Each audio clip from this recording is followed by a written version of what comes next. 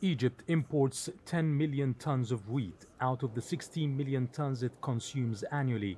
The North African state relies on both Russia and Ukraine for 85% of its supplies because of the quality, low price, and shipping costs compared to other exporters.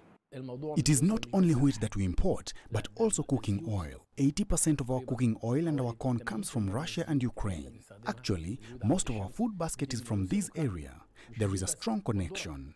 Global supply disruptions and inflationary commodity prices triggered by the conflict in Europe widened the country's already strained budget deficit. The government had to take quick action to avert a crisis.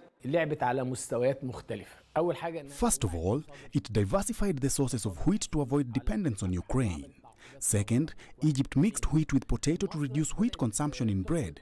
And third, we have begun cultivating millions of acres to reduce dependence on imports. The Russian-Ukraine grain supply agreement that was signed in Turkey late last week has come as a lifeline for Africa's third most populous nation. If well executed, this deal will go a long way in easing concerns of Egypt regarding its food security and availability of basic commodities like wheat and flour.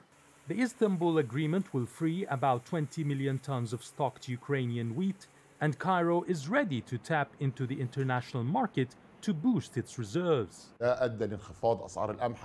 International wheat prices have now dropped from $500 per ton to $300 or $270 a ton. This deal will definitely push prices down further, and Egypt is already signing new contracts.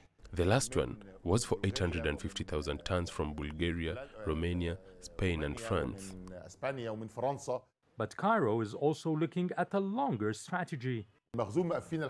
Our reserves are only covered until December, but with low prices, we can build a strong strategic food reserve until April 2023, just ahead of time when the next local harvest season begins.